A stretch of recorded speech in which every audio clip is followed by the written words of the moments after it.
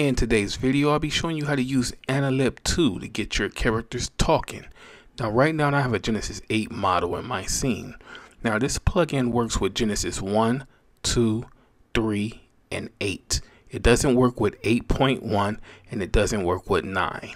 Now for you to follow along and you don't have this tab on your viewport, you can find it right here in Windows and Panes.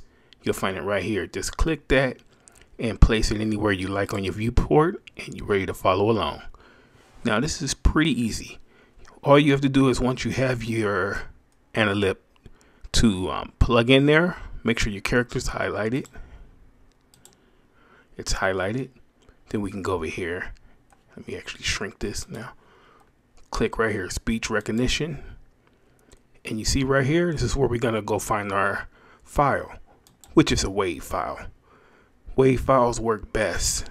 I'll just click that, click open, give it a little time.